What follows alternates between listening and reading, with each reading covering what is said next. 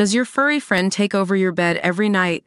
It's time to reclaim your space while giving them the comfort they deserve with the coldest, cozy dog bed. Don't wait.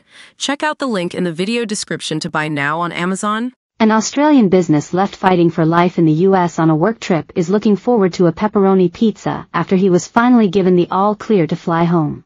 Grain Producers Australia, GPA, CEO, Colin Bettles will return to Australia on Sunday after spending 2 weeks in a San Francisco hospital. Mr. Bettles, who previously served as a media advisor to former Deputy Prime Minister Michael McCormack, was found seriously injured and unconscious while on a solo work trip on July 4. He was found with serious head and eye socket injuries and was rushed to the San Francisco General Hospital and Trauma Center, where he spent 5 days in an induced coma. After being discharged last week, Mr. Bettles booked a return flight to Sydney, telling the West Australian that he can't wait to get home. He thanked the fantastic hospital staff and his amazing family and friends for their support and said that he is now slowly on the mend. He added that he could not recall much of what happened the night he was out walking.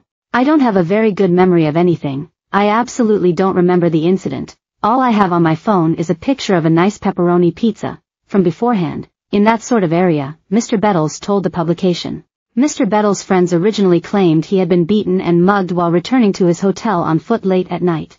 But officers from San Francisco Police Department, SFPD, who are investigating the incident diligently, recently revealed they hadn't not found any evidence of a crime. SFPD reviewed surveillance video from the scene and found no indication that Bettles was assaulted or the victim of a crime.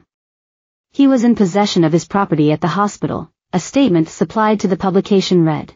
After friends and colleagues in Australia learned that Mr. Bettles had been placed into an induced coma, the chair of the GPA board, Barry Large, sent his best wishes.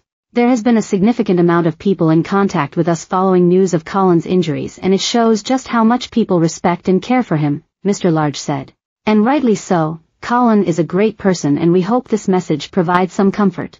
We will continue to support Colin and his family throughout his recovery and hope that he's able to return to Australia soon."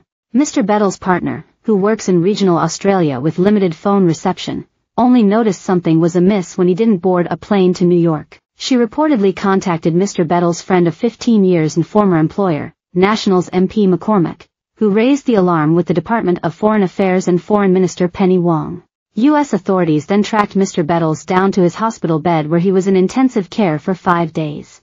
It's understood that Mr. Bettles was traveling by himself but conducting business in his capacity as GPA chief executive.